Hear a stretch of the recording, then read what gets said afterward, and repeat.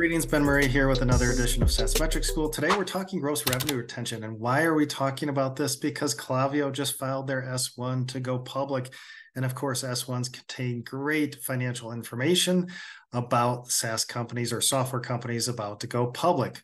So let's dive into Klaviyo's gross revenue retention formula.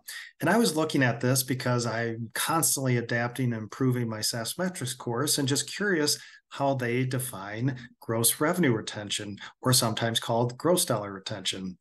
So first, what is gross revenue retention? Well, it looks at how much revenue we're retaining from our existing customer base. There's no impact of new or expansion in gross revenue retention, but pretty common to include downgrades or contraction as part of your gross revenue retention formula. So when I was reading through Klaviyo's gross revenue retention formula, I was caught a little bit by surprise. And I'll read their definition verbatim here. We calculate our gross revenue retention in the same manner that we calculate NRR, except that GRR only includes the impact of customer losses and does not include the impact of customer expansions or contractions from the relevant customers.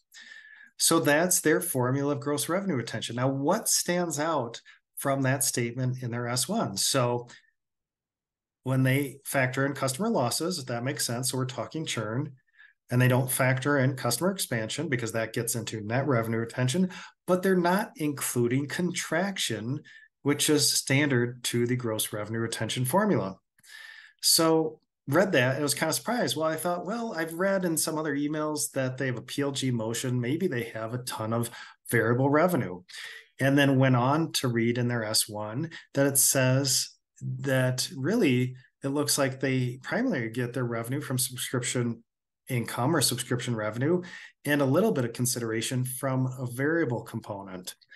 So reading through that, looking at their pricing page, it seems like a lot of their revenue is subscription based. So kind of surprised by their gross revenue retention formula. And that's why it's always good to read into the details of the formulas, whether you're reviewing a public SaaS company or software company, or looking into a private SaaS company, or doing due diligence, or just calculating your own revenue retention formula.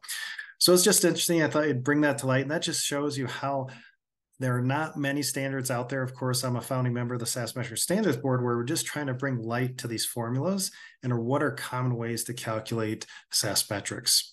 So a little bit about Klaviyo's gross revenue retention formula. Hopefully you found that insightful. Take care.